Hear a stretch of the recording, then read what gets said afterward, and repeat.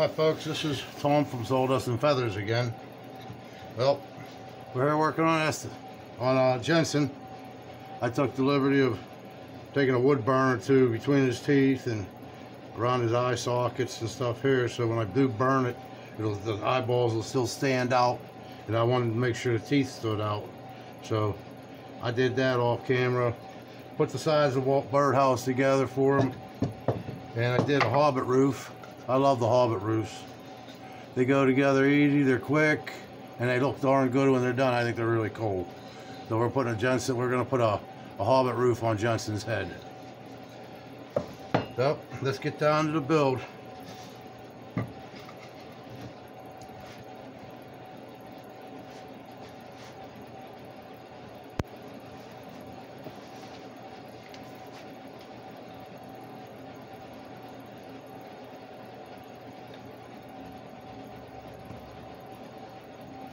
I want to change the nails. An inch and a half in there for the roof. I need 2 inches for his face.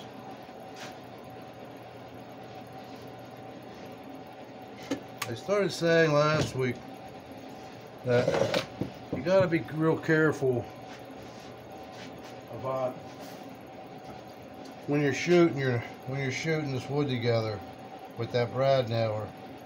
But sometimes the brad will take the grain of the wood.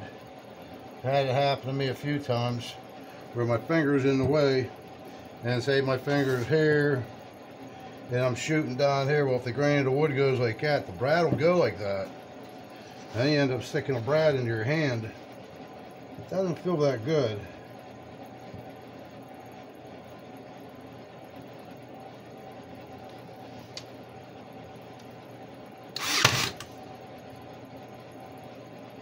Just because there's no air attached to this does not mean that doesn't shoot that nail good and tight. See, you show it out the side here. I have to take a. That's exactly what I was talking about. How I don't know how well you can see that brad sticking out of there, but it took the grain of the wood, and it shoots out. Sometimes it'll curl out on you, and that's when it goes through your thumbnail.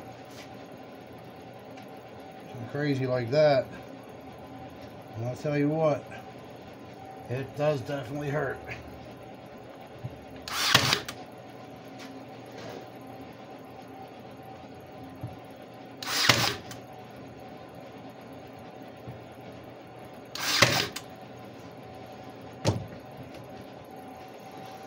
See what we got here so far. See the hairs are going down the side. That's just a little continuation of his beard. Let me get that off of there. These two snap kind of easy. You take them like this. There you go. I'll clean that up later. Alright, we're going to stick his roof on him.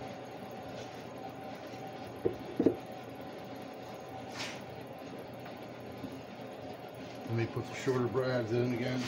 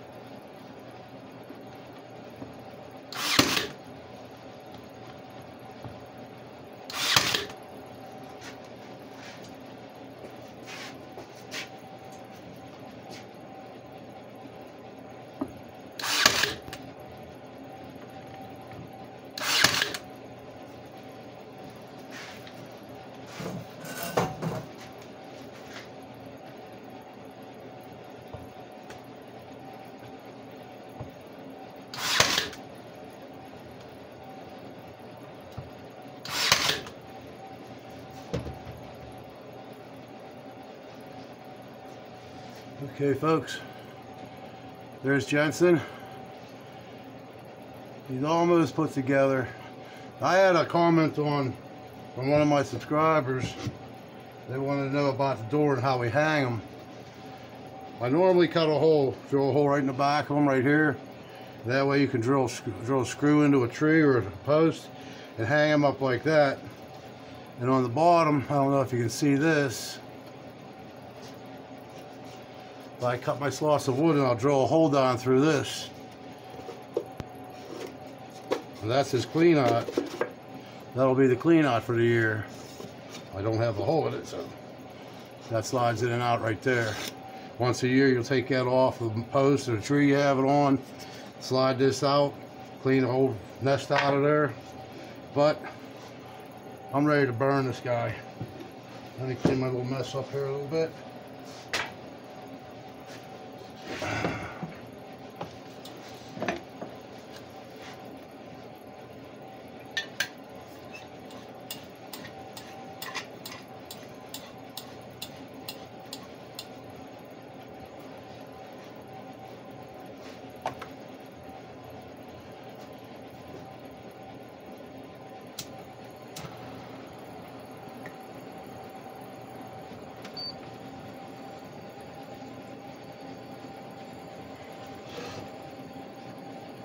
I'm gonna put a heavier burn on his mustache.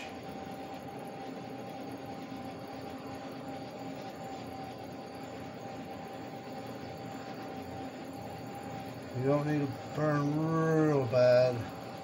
I like to burn up inside his nostrils, under his eyes.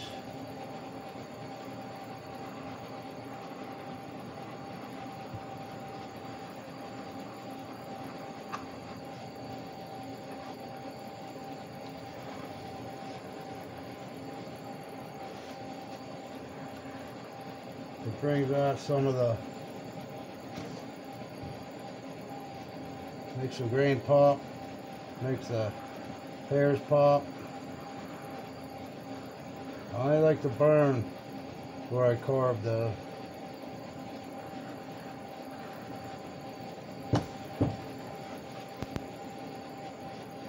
I would normally do this outside, but it's March actually, and we had a really bad cold week. I actually had to take a week off from putting out videos. I was setting a toilet in my basement and it hurt my back really bad. Put me out of business for a while.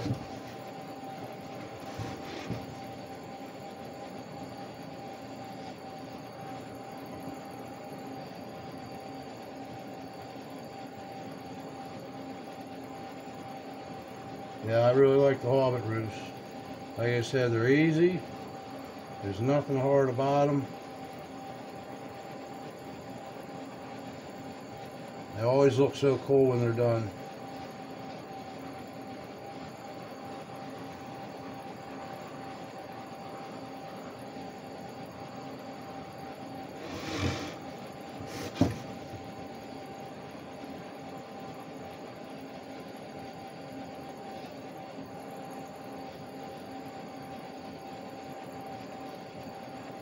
That's why I use a light stain too, because we like to burn them.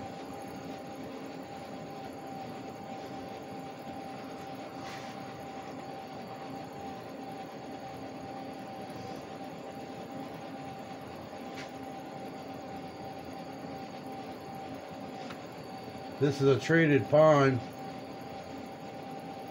so it'll take the weather a lot better than just a regular old pine. It's a weather treated pine.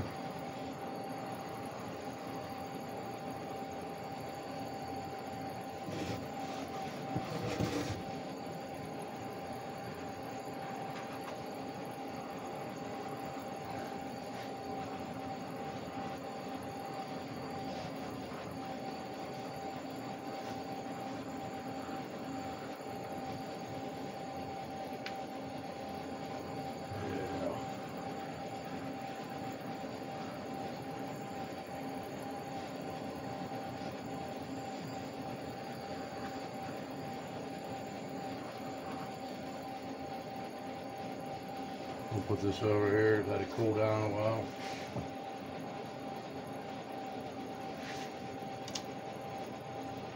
Okay guys, that's the burn.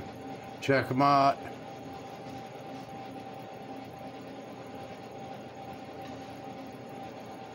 I'm ready to stain them up.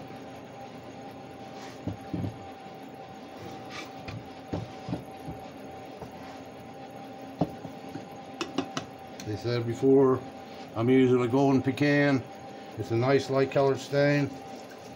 I'm at the bottom of it too.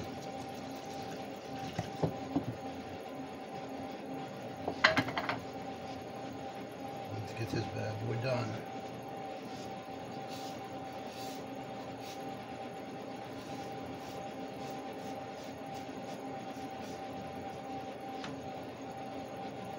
You do it.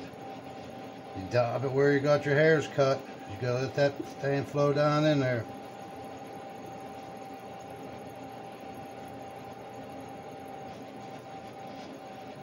It'll flow.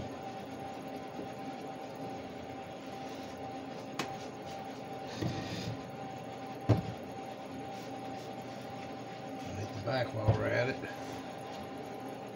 You're only gonna see the back, but it don't matter. You stand it up anyways. At least I do. Stain all my birdhouses up.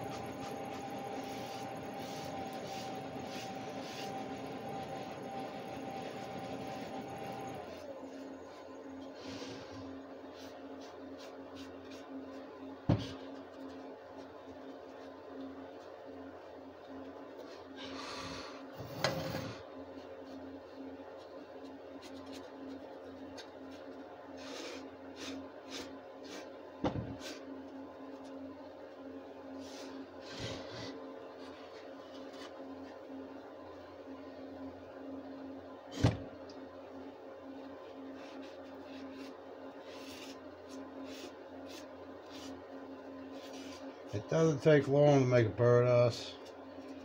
It takes longer. It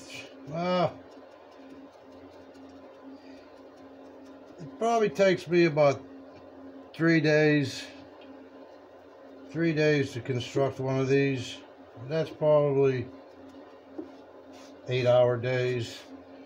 I just mainly do it in the evenings at night. So this guy here, he's taken me at least a week to do.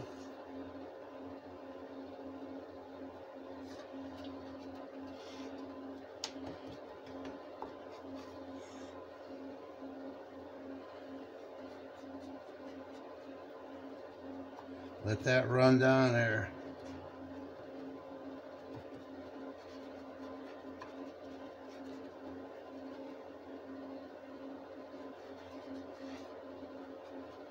I'll sit them when I'm all done. Sit them on the edge of my bench here and let them drip dry. Let this stain soak in.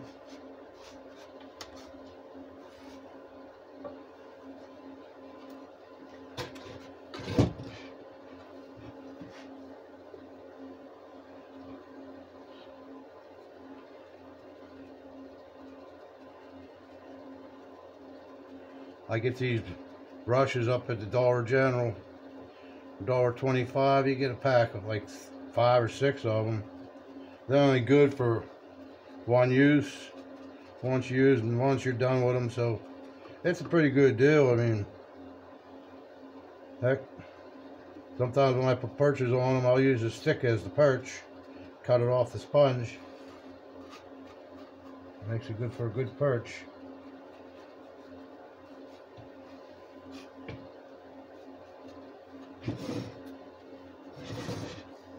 Let's do up the face. Jensen's face. His name's Jensen.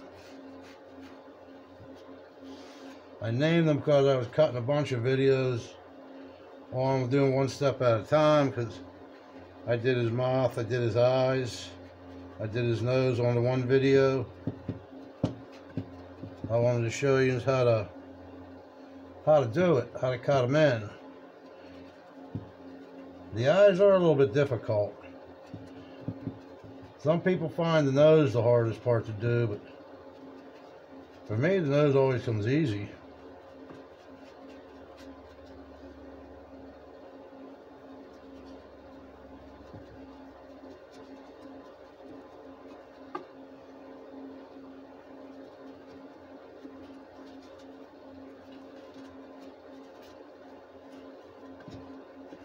inside that moth. The lips and the teeth are going to be the perch on Jensen here. That bird's going to have enough room. He doesn't need a stick to sit on. He'll be able to land right on his lips.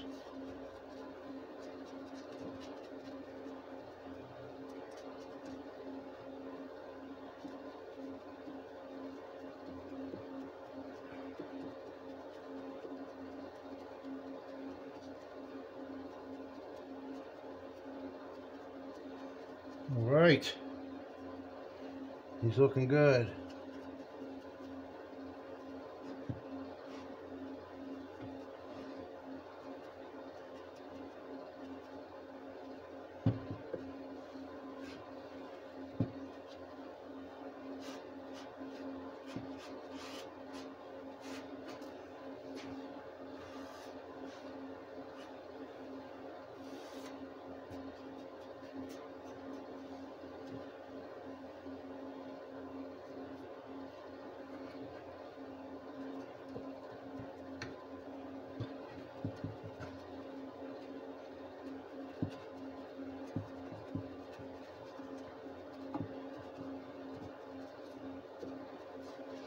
Alright guys, that's it. There's Jensen.